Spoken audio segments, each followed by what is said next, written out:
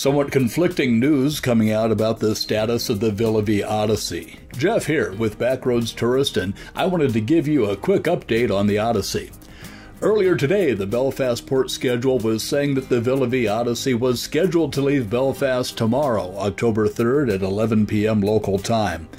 Well, not long ago, the Odyssey was taken off the port schedule entirely, and according to cruisemapper.com and shipcruises.org, the Odyssey is currently anchored near Belfast, but according to CruiseMapper, she's also on her way to Brest, France.